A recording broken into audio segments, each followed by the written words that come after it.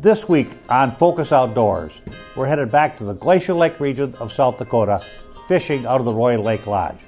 We'll be joined by Andrew Johnson and his son Gavin. Gavin's enthusiasm was contagious. Stay with us as we fish the Glacial Lake region of South Dakota.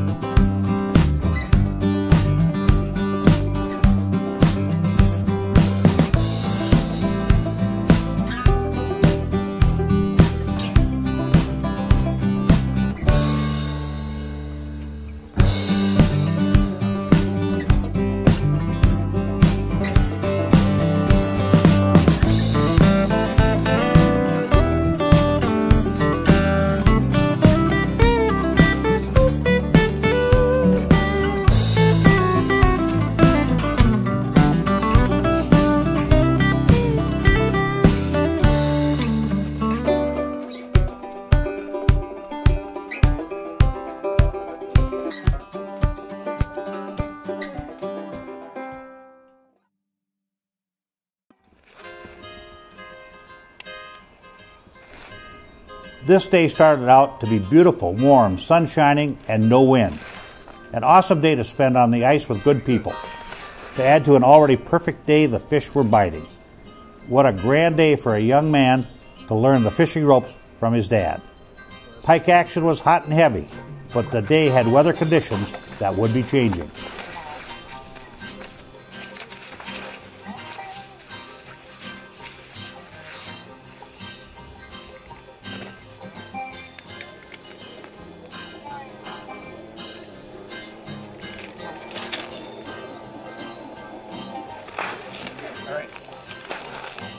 Hand over hand, there you go. Hey!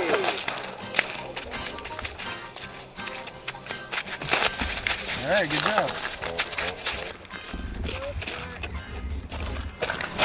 The bottom of it.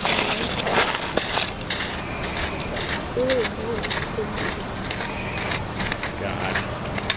You got extra batteries, believe me. I don't want to run that.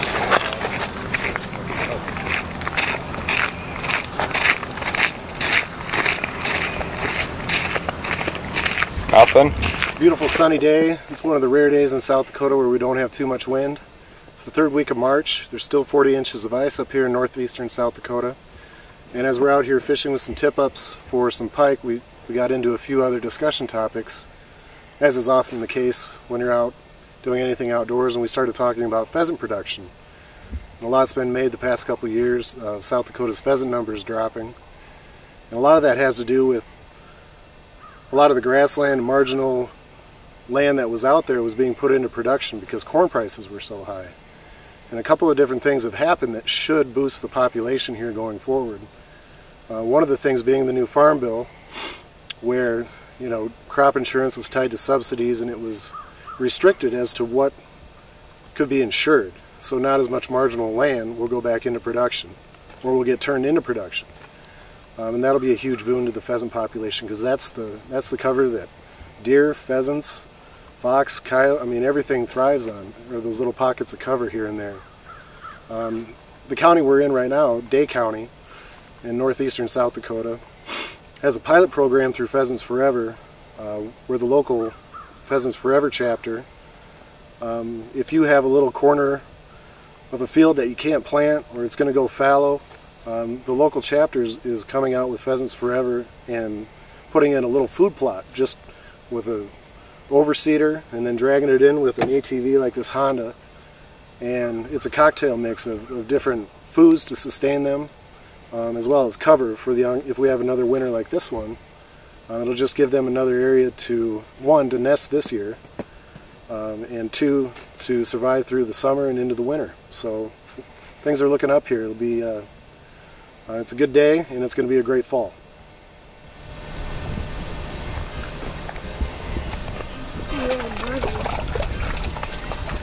Hey!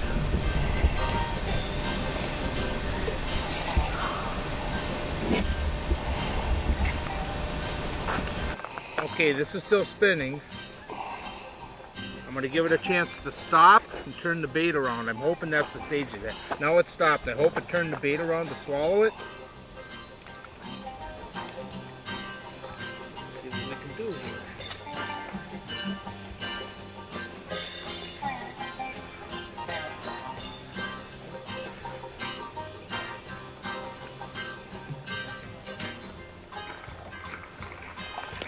Walleye! See the walleye? Yep. It's actually a hook made by Max Lure. It's got a little bit of glow material on it there to add for some visibility. But I've got probably a 6-inch sucker chub here. And what I do is I call it reverse hooking. You want to run that hook point just beside the dorsal fin. You run it up towards the head and pull that out. And what that does is this chub will sit there, and as he flutters and as the fish comes by and spooks him, he'll swim up. And he'll flutter up like so, and he'll just slowly fall down. And I think that has a lot of triggering cues for these fish. Also, the way this is hooked, it's very tough for them to pull that hook out. It doesn't look like it's hooked by much, but they literally have to pull skin to get that bait pulled off. So it's a very durable way to do it, and I think it helps with a lot more strikes. We'll get him down there and see what we can come up with. Still there. I gotta come back.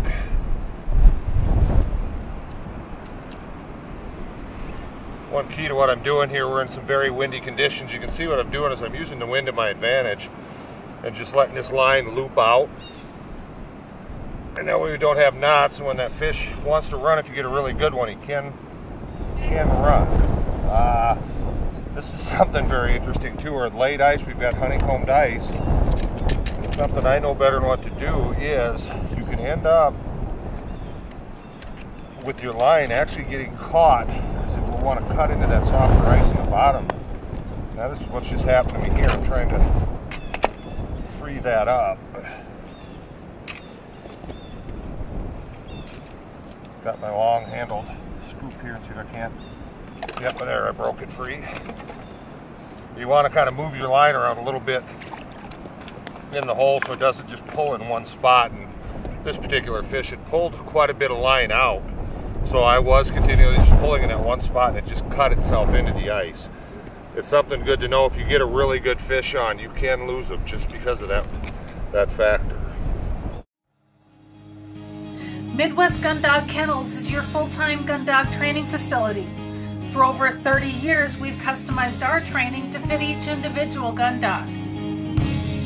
We know it takes a well-trained gun dog to handle wild birds to make every hunting trip a dream trip. Let Midwest Gun Dog Kennels put excitement back into your hunt of a lifetime. Midwest Gun Dog Kennels, where experience equals excellence.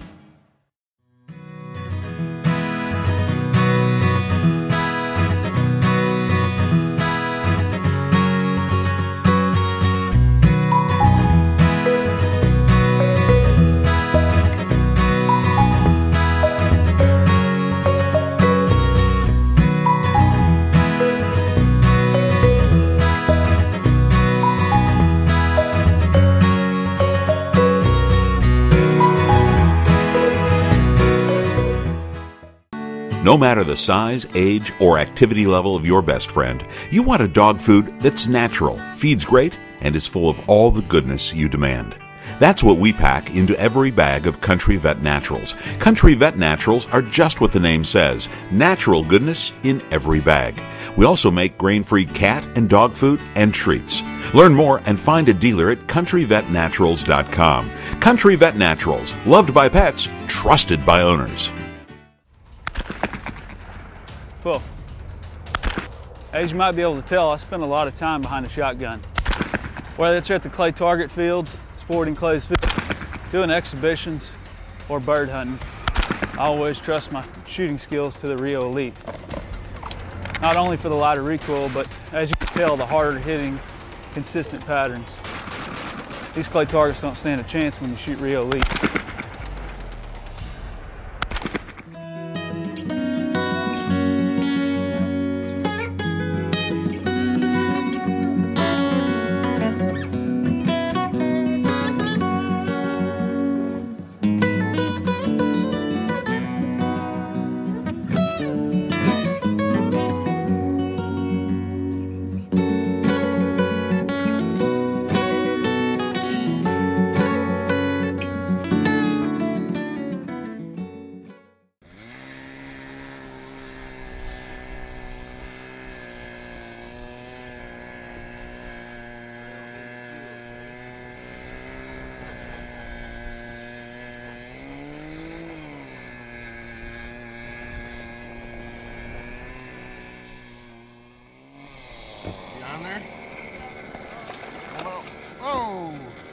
at the hole. Just a little pike, probably 14, 15 inches, just a little one.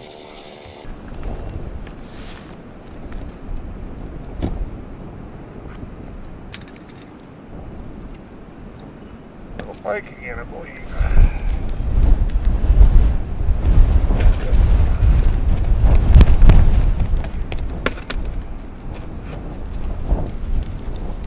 All right, we're out here at late ice. We're in the glacial lakes of South Dakota. We've got a large tip-up spread out here. We're catching just tons of little pike. We'll pick up some walleyes here as the day wears on. But what this is, it's great for kids. Gavin, is probably your first time out ice fishing. It was yesterday and today. So we're trying to get him introduced to the sport, show him a few things here, pass along some experience that I've learned the hard way over the years. But it's great action. You've been running the tip-ups for 2 days, haven't slowed down yet. We're going to show him how to jig here and try to get some of these on a rod and reel, because it's a heck of a lot more fun than pulling them hand over hand or watching me do it. We got a nice little lure that works great for something like this too. It's a Salmo zipper. It's got rattles in it, and it's an aggressive style lure, which should work good for these northerns. The beauty of it is we don't have to continually tip it. So we can just go from hole to hole and hop around. Got a HT Maverick rod, which is one of my favorite rods. They got a great white arbor spool, just a slick little outfit here. But I'm going to lower this down. What I'm going to do is show you this flasher, and this is Vexilar's FLX28, so you got the latest generation of stuff here. Just lower him down. You see how that's moving up and down there? And I want to set that so I can just barely mark my lure. And as I move that up and down, right there's a fish that showed up right on the bottom. See that? Let's see if we can't get him to go. What it does is it shows you where you're at. And that red is the bottom, and that was a fish that came through. He may not bite, but it's showing you the concept of it. There, he's back again. He's just on the edge of the cone there. He's thinking about it. What I'm trying to do is coax him up, and a lot of times that will get him to go. Now what we may do in a little bit here, knowing this, is if they won't hit this aggressive lure, we can downsize and go to a spoon and tip it with a minnow head or a whole minnow perhaps. But what it's showing us is we have fish here. We'll work him a little bit more. There you go.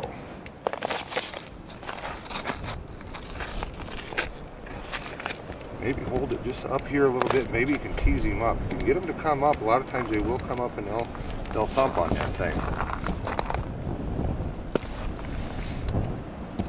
Bottom line is you showed the basics. I may switch you up with another outfit here that may work a little better for them.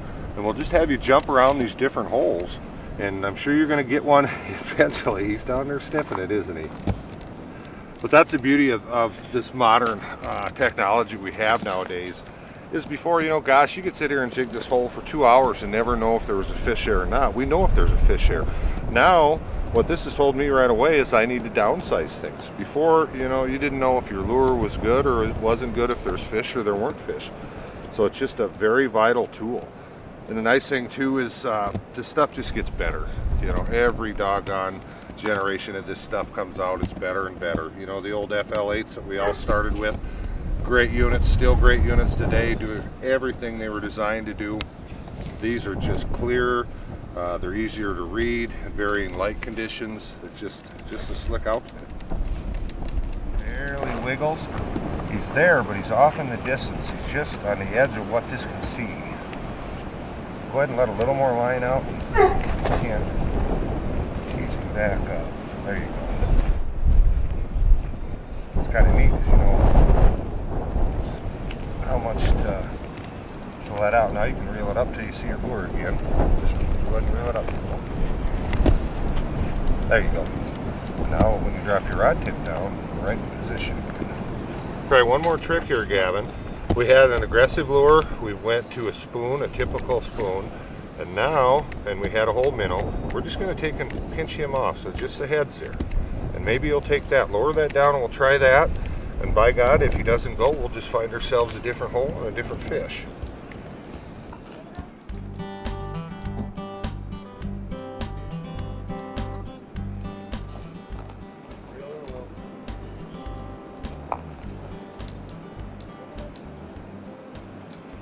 It's awful close.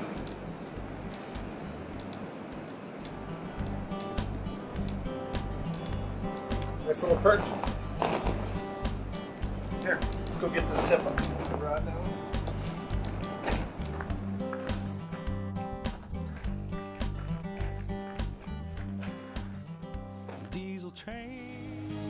Midwest Gun Dog Kennels is your full-time gun dog training facility. For over 30 years, we've customized our training to fit each individual gun dog. We know it takes a well-trained gun dog to handle wild birds to make every hunting trip a dream trip. Let Midwest Gun Dog Kennels put excitement back into your hunt of a lifetime. Midwest Gun Dog Kennels, where experience equals excellence. Dakota Pheasant Guide offers the best wild pheasant hunts from the Glacial Lakes area of South Dakota west to the Missouri River. Packages available include everything from self-guided to fully guided hunts. Book your bird hunting adventure now. Fishermen, iTime Promotions is your ticket to an enjoyable and successful day on the water. Call Dennis Foster for your outdoor adventure of a lifetime. Dennis Foster here. I'd like to introduce you to the Dorado catch and release boat latch system. It's back the trailer into the water, pop the cord, and away we go. Once our day in the water is done, we simply roll the boat up onto the bunks until it achieves contact with the bow eye. It clicks securely into place. Away we go. We're exclusive partners with b2outdoors.com. That's where you're going to want to go and order your very own system. You can enter the promo code iTime Promotions and receive free shipping on your items. When it comes to dog food and treats, you want something natural. A dog food or special reward that feeds great, is made in the USA, and helps your best friend live a long and healthy life. That's what you get with Country Vet Naturals. Natural goodness in every bag. And for those of you who want grain-free, we've got that too. Find a dealer and learn more about Country Vet Naturals dog food, cat food, and treats at countryvetnaturals.com. Country Vet Naturals, loved by pets, trusted by owners.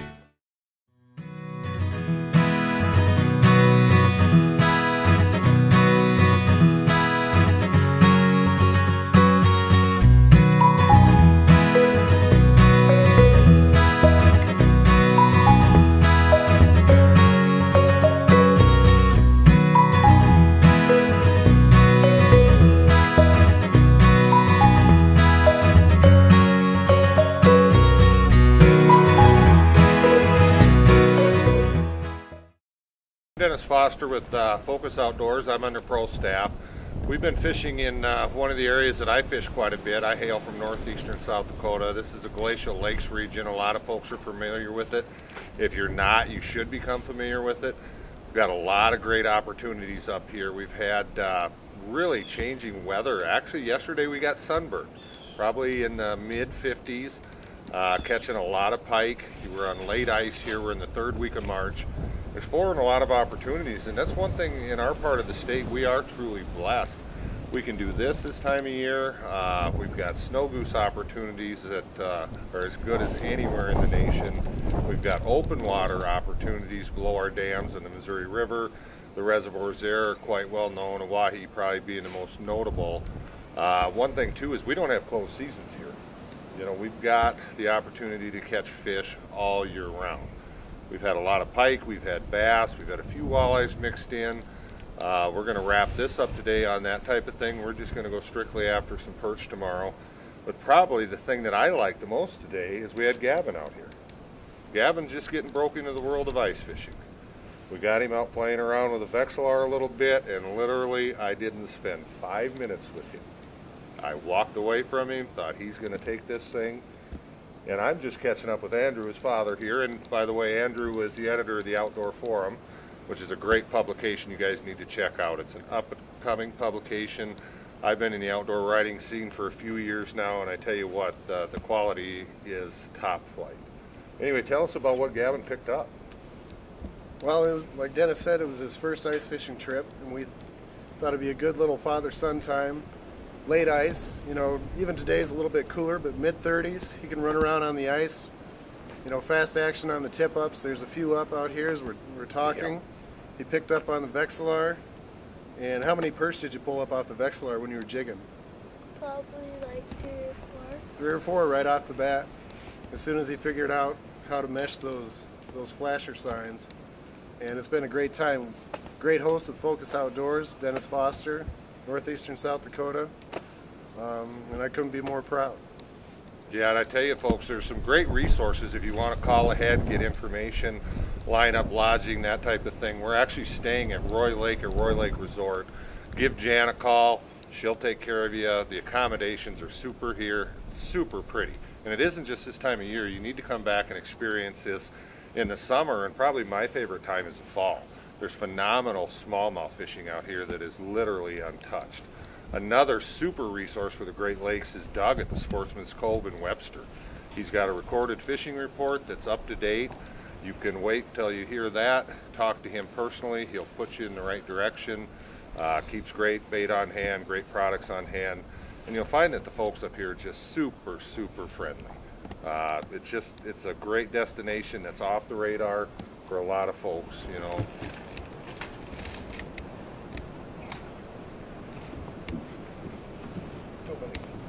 Off the deck, a few steps onto the ice, a few more steps at your tip up, catching fish. What fun. I'm going to show you folks a little trick here, and it's actually how I learned it, is on a day like today, getting all your chubs ate up on you. And I believe in big baits, so what I was forced to do, and it actually gives a nice different look to it, is go with 2 fathead minnows. I'll lip hook one as you traditionally would, and then I'll take another one, and I'll get him upside down here, and I'll actually tail hook that upside down. And what they're going to do is they're going to struggle against each other. They're going to create the impression of a bigger bait. They're going to send out a lot of vibrations. It's just going to feel bigger. And that will cue some bites. And I've even had days when the fish are really tough. It's just a different look to things. And we've been doing that with our shallower tip-ups here because, quite frankly, we're going to run out of chubs before we're done here today. So we're saving some bigger chubs for evening in hopes of catching some big walleyes. But it is working for us, so we're going to keep going with it, conserve a few of our chubs, and we'll get this back down and get another fish on here. Still there, just slowly rolling it.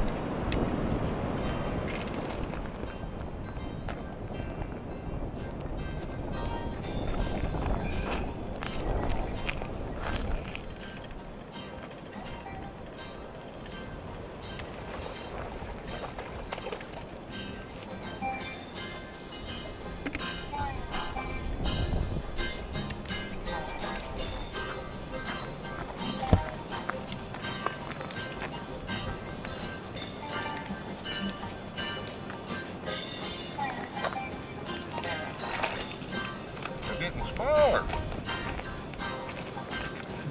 Quit it.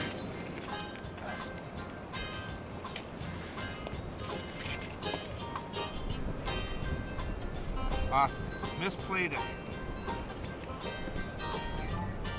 Oh, no I didn't.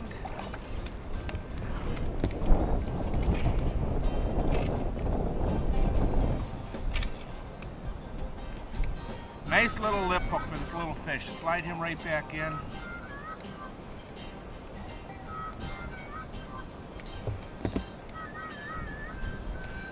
Can you get a look at this tail? Something took a bite out of it. Got a wound. He'll be fine. He's hungry. I think we missed him, buddy.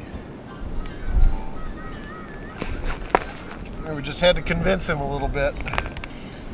All right. Like,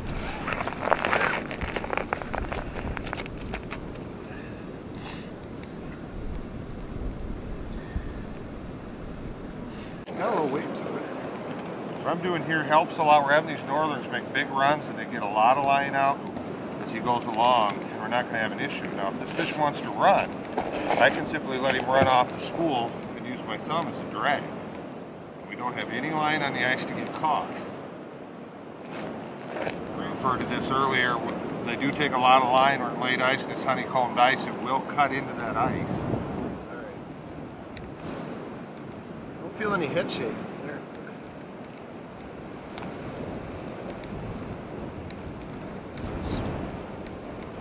Oh.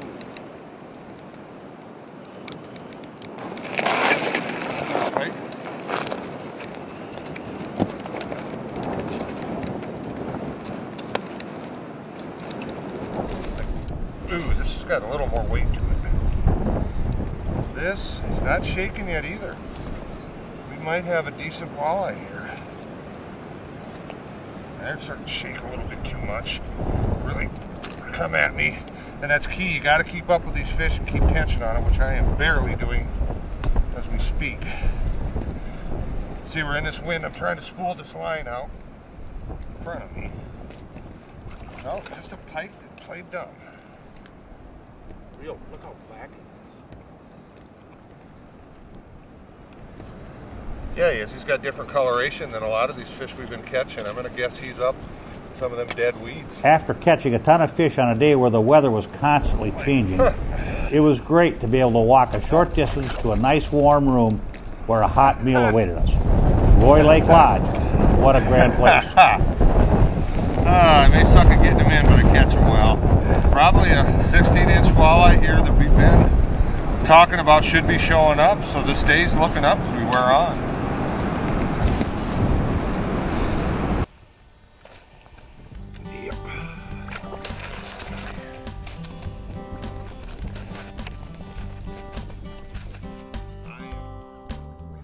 That's our show for this week, fishing the Glacial Lake region of South Dakota out of Roy Lake Lodge.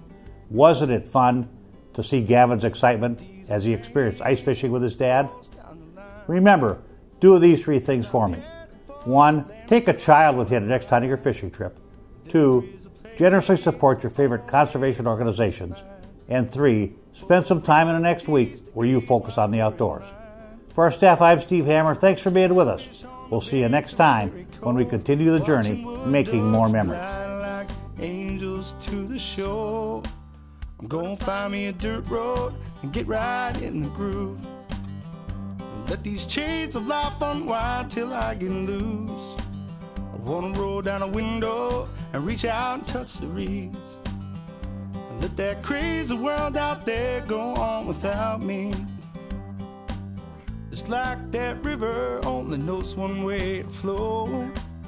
Ain't nothing gonna change me, so I've got a dirt road soul.